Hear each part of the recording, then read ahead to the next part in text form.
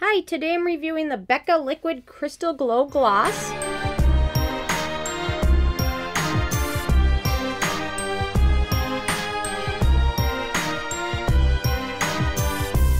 And I just want to say, I purchased these products with my own money, so you know you can trust my opinion is what I honestly believe. And this is the full size, and it sells for $22.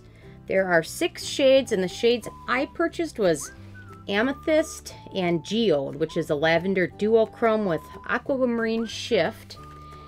And I'll give you a swatch here so you can see.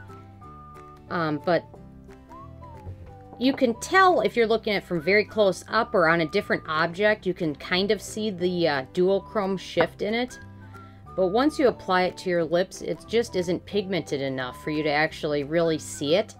The formula is very glossy and it's not drying at all, which is great. But in terms of actually getting the pigment and the bang for your buck for what you're seeing, it just isn't quite there. And on your lips, it wears off so quickly because it is so glossy and kind of sticky that it just doesn't work great. There's other better glosses out there, like Smashbox has a great one that is pretty pigmented. But this, if you're just looking for like a light gloss, there's not an issue with that. But if you're looking for the duochromatic look, it's not gonna stand out as much once you put it on your lips. But the other thing I really disliked was this just has a taste on it, and I didn't like that. On the list of ingredients, it has flavor as one of them, which I don't exactly know what that is per se.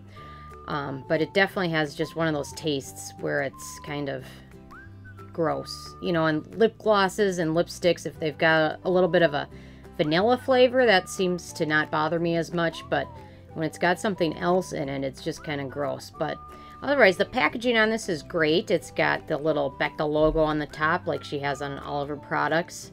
Otherwise, this was a very close hit for me, but just didn't, it wouldn't be something I'd reach for ever again in my makeup bag. So for those reasons, I'm not going to give it any thumbs up, and I'm not going to give it any thumbs down.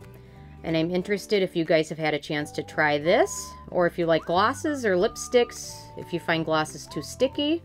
I'm kind of interested to see, and if you've had a chance to try this or one of the other colors, let me know what you think, and also feel free to subscribe. I come out with at least one new review every day.